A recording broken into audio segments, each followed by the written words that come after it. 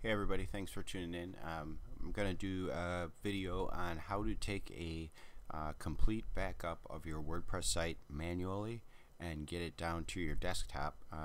This is handy if you're working with developers or whatnot and you just want to have a backup of your site physically in hand, so you can take it wherever you want and put it up on another server or whatever you like to do.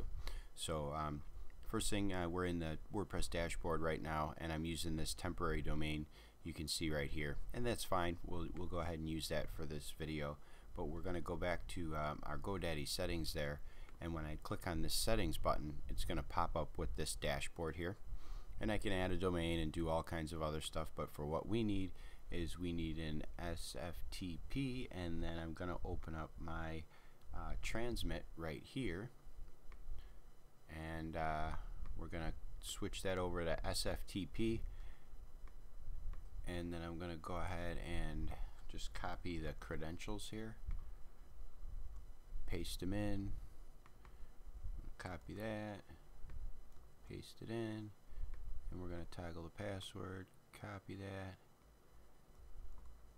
and paste it in. Oh. Alright, so there it is. Let's go ahead and connect. Perfect, so that got us in. Now there's a lot of different ways to extract WordPress.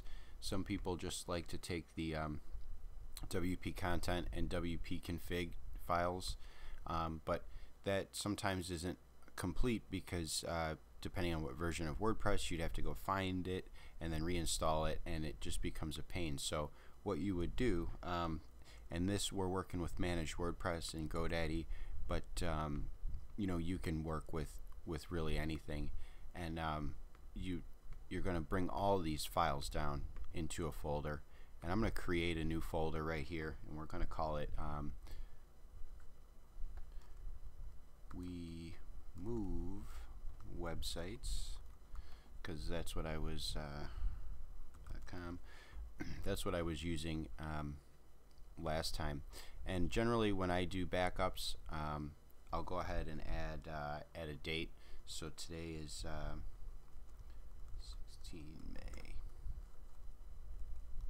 just so I have the date in case I take one 2 or 3 weeks later. I know I can either dispose of this one or what I'm working with there. So once you got all your files highlighted and FTP here, you're going to just go ahead and grab them and pull them down to whatever your backup folder is, and then you can see down here that download is started. Now sometimes these downloads take a little bit of time, so I wanted to get that going first in the video, and that can start working while we're off and doing other things. So second piece of information that you need is you're going to need your database, because we're getting the files right now. So we go back to the GoDaddy dashboard and we click on database there, and then you'll see you got this link here for what's called phpMyAdmin. So we go ahead and pop that open, and then it asks you for a username and password.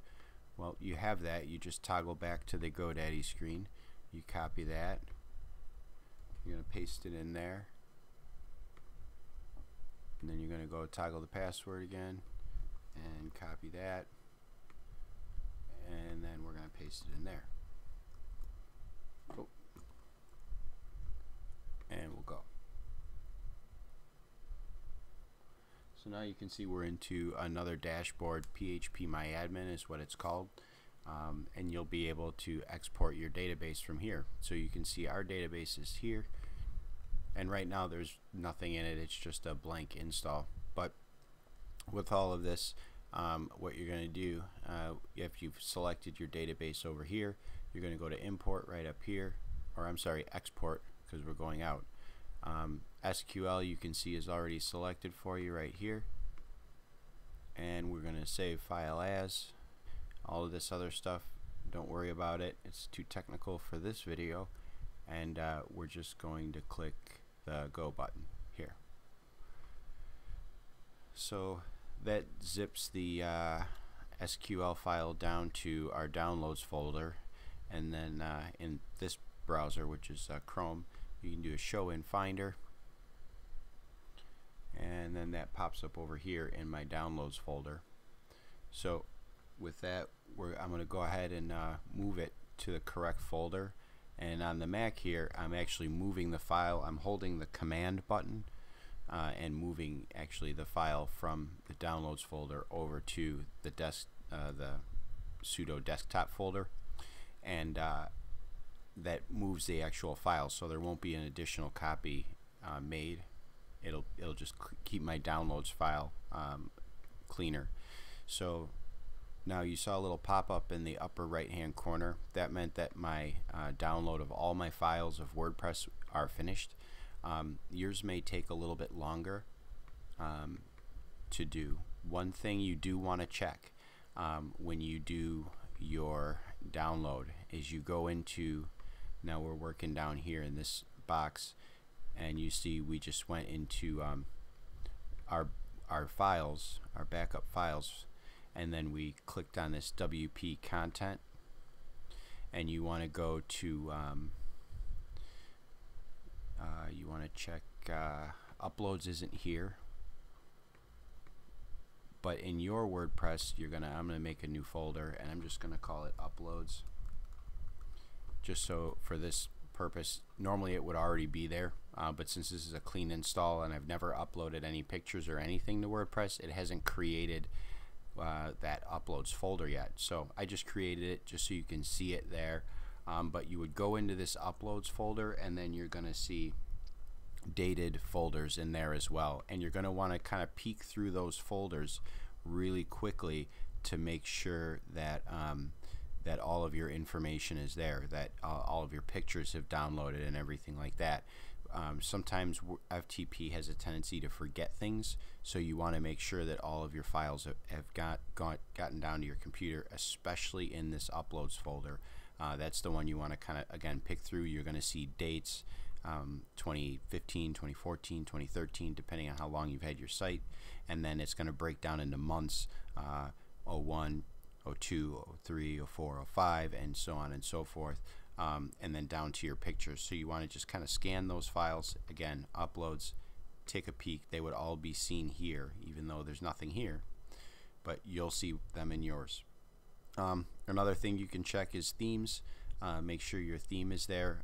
Again, this is a base install of WordPress, so I just have the base WordPress themes, but you're going to want to make sure those are in there. If you use the child theme, you're going to want to make sure that any kind of CSS that you added or anything like that has moved over down into your file there. So a quick check of all of the files. It'll literally take you 30 seconds, a minute to kind of flip through those files and just make sure they're there, and that can save you a lot of pain when you go to upload. What I like to do, again, in my downloads, when I download WordPress, I put the database right into this backup, just like that, and with that you always have the database and the backup and the WordPress, and all of it is all right there, nice and neat in this one folder. So I did that, a lot of the reason I did it with a base install of WordPress without a theme or pictures or anything like that, it's just that it made the video go a lot faster. If I had a site with content in it, you know, it would take so much longer to download via FTP, and you may experience that. So plan on, you know, download time. Maybe take 5-10 minutes to get all your files down to your desktop. So just go ahead and just be aware of that. If you have any comments or questions, leave them in the section below, and you know, definitely like and subscribe to the video if you want to see more, or if you have a request for a video on something, go ahead and leave that in the comments as well, and I'll do what I can to get to that. Thanks again for watching. Appreciate you guys, and have an awesome day.